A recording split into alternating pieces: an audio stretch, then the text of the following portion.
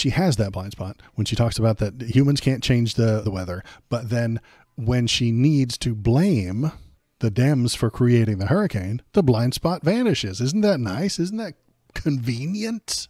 That when she wants to deny climate change, boop, boop, boop, humans can't control the weather. But when she wants to blame Dems for creating a hurricane, she can, and she will. She'll just remove the blind spots. She will apply them and remove them anytime she wants to get to any conclusion that she wants. So Charlie Kirk is very unhappy because millions of Christians are not voting, and it's become a 5-alarm fire for Donald Trump. This bit of polling came out, and conservative commentator Charlie Kirk warned that millions of born-again and mainline Christians choosing not to vote in the upcoming election could pose a serious threat to Donald Trump's re-election efforts. Get those emo Waldos in chat ready, because we're talking about the Christians again. Hello human, it is me Canuch. I need you to press the subscribe button. I have to feed my many AI babies. Citing survey data from pollster George Barna, Kirk describes the situation as a 5-alarm fire for Trump, noting that 41 million born-again Christians and 32 million mainline Christians, there's a difference between them that they know and I don't know. It's probably magic thinking, or nonsense, are not planning to vote. He goes to Twitter, as he does, to complain about it. The local church must be activated to explain why voting is critical. The local church must be activated. You need your pastor to be more authoritarian and tell you to vote for Donald Trump. We cannot expect President Trump to have more Christian ethos if the church refuses to vote. We cannot expect President Trump to be more pro-life if our own people won't back him up at the ballot box. The local church must be activated. I'm a believer, but I don't trust organized religion. Right, and you wouldn't trust a pastor who listened to Charlie Kirk and then told you what to do. That's exactly why you don't trust it, I suspect, because of that kind of authoritarianism. Charlie, you have it completely backward, which is the usual position for a conservative. Backward. Trump is supposed to be selling himself to the voters, convincing them that he is the best choice for the job. If he is failing and the regular everyday Christians don't want to follow him, that's because Trump is a charlatan, a crook, a liar. He has broken every commandment and he has committed every sin. He is not a Christian. He does not care about the things these pastors or their congregation care about, unless it specifically benefits him somehow. He only offers lip service towards your beliefs so that you will vote for him. He is a false prophet. They can see that with their own eyes. But you don't want them to see that, do you, Charlie? No, no, no. You need to keep them ignorant of his flaws, oblivious to his lies, and uninformed of his failures. Charlie Kirk manufactures blind spots. When Trump says something crazy, he sane washes it. When Trump says that the 6-week abortion ban is too short in Florida, they hide those statements, deny that that's what he meant, and explain what he actually meant, creating blind spots for the conservative to hide behind. If the news points out a Trump lie, Charlie Kirk discredits them by saying George Soros owns the media, creating a blind spot. Here, look at this one. I got one specifically here. Here we go. Let's look at this one right here. We're going to take a quick break. I know I'm in mid-rant, but I'm going to grab the doggy because he's under my feet and he won't shut up. Look at this little gremlin. Look at him. We got our hairstyle at the same place. Look at me. I poop on the floor. Bobo the Bark Boy Show. It's tough when he interrupts me mid-rant, you know? Okay. Rant continue. Let's, not a choice to stay home voting straight red ticket. Charlie, doesn't matter who is president. We need conservative values, House and Senate, and they call the shots. Hey, doggy. Thanks for coming in here. Thanks for giving me your hot take. I've been bouncing around this new idea of a conservative blind spot. Getting reports that a left-leaning group just dropped 20,000 voter registration forms in Maricopa County on the last day. This is almost assuredly a Democrat dump at the end to try and inject chaos and bring litigation to give the Democrats more opportunity to manipulate the law and squeeze in more registrations. It's bad when they register people. Here's Charlie Kirk also. Just got the final numbers from the team. On the last day of voter registration in Arizona, TP Action registered over 3,000 new voters. Massive grassroots victory. Tomorrow, ballots go out. Now we chase. When the Dems do it, it's chaos and left-leaning group and a complex conspiracy. But when he does it, it's a massive grassroots victory. They're doing the same thing. He says it's wrong when they register voters and awesome when he registers them. He's inventing blind spots for conservatives that they can use to hide behind from unpleasant reality. I've been saying it for years that Republicans and conservatives are anti-reality, which I still think is true. What I'm describing here is simply the mechanism by which they each create their own anti-reality filter by applying and removing the blind spots as necessary to achieve the outcome they desire most. We saw Marjorie Taylor Greene do this the other day. By saying humans can't change the climate, conservatives can hide from the unpleasant facts about climate change. Humans can't change the climate, and she puts up her blind spot. See? So she puts up her blind spot. Humans can't change the climate. She can hide behind the blind spot. Wait, where'd you go? Exactly. Yeah. It's the conservative blind spot. She has that blind spot when she talks about that humans can't change the weather, but then when she needs to blame the Dems for creating the hurricane, the blind spot vanishes. Isn't that nice? Isn't that convenient?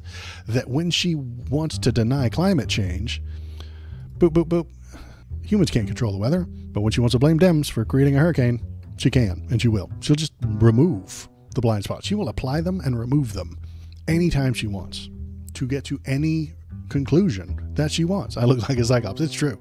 It's pretty good. Oh, and if I try to point out the flaws in their logic, they throw up new blind spots. There was this one climate scientist that actually said that it was a scam.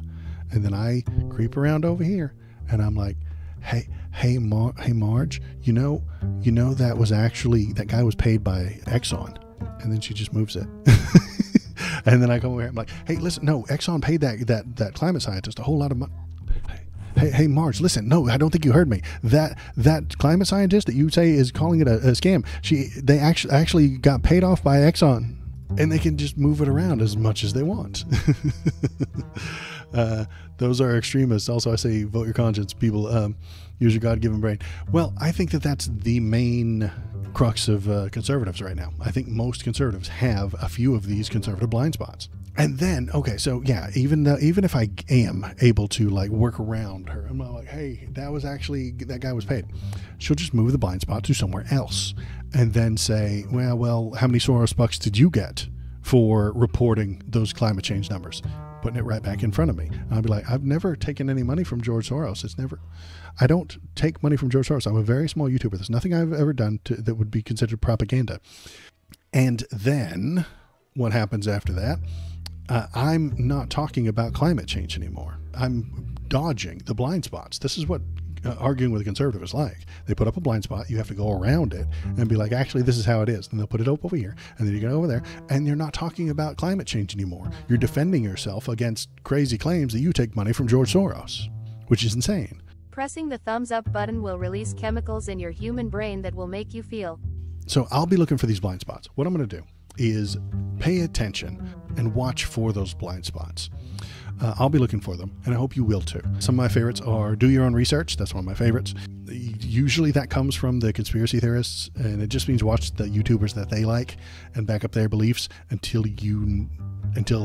repeat their propaganda. That's what do your own research means generally. George Soros is a good one. If any media report comes out and it makes a conservative feel bad, they can just say that it was paid for by George Soros. Hey, that new thing came out, and that new jobs number came out. Oh, no, it was George Soros. George Soros cheated on those numbers, and you don't have to pay attention to it. Any kind of news information. Oh, yeah, hey, we covered some tonight with Donald Trump having 7 phone calls with Vladimir Putin. No. It's just Russia. You can't look at that. You can't see that. Russia is an old thing, and they talked about it, and you can't trust anything that comes on MSNBC or CNN. Obviously, you can't trust blank media. Insert whichever one you want. You can't trust CNN. I discuss things with conservatives on every once in a while, and I'll use CNN as a source, and they're like, "Oh, you can't trust CNN. That's Clinton News Network, don't you know?" This is a blind spot. They just get to say, "No, you can't trust CNN. You can't listen to CNN. You can't listen to MSNBC. You can't listen to the New York Times. You can't listen to Wikipedia." That's what they do. Is they just put that blinder up. If I go to Wikipedia and say, hey, here's the thing that it said it was, and you're like, well, no, you can't listen to Wikipedia. Don't listen to Wikipedia. That's crazy. They edit that stuff. Well, yes, sometimes things have to be edited, but I believe Wikipedia edits it properly. So if you are seeing these things, why am I pointing this out? I'm trying to give you my perspective. I'm trying to discuss with you what I think is happening and how it's happening. Not just Trump bad. Great. Well, he is bad. But why is he bad? What has he done that is bad? What is he doing to make things worse? What is the mechanisms of action that he's using to accomplish these things? And I think that this is one of them. First of all, he personally misunderstands everything, creates a delusion, and spreads fear. MDF, always. I've been talking about that one for a couple of weeks now. But what do his followers use? They use this selective and mobile blind spot. If we understand how and what this is, we might be able to comprehend how to discuss it. Yeah, the media sane washes him. Yeah, exactly. Because they don't know this blind spot exists. They don't comprehend it. They've never thought about it. They're not being philosophers about it. Also, completely unimportant, super duper tangent, I did this. Okay. So, as I was playing with the blind spot, I was like, oh, I could just do this too, right? And it just makes me happy. Wow. Thank you, Jonathan. Thank you very much, sir. I'm going to keep this in here just in case I need it. If I ever need it, it's right there. Okay, it's a simple button. I just have to be in exactly the right place. If I'm way over here, it doesn't follow me. I'm not a VTuber. It's not going to follow me. No, I did spend about 10 minutes today. He loves it. You guys, I'm so glad.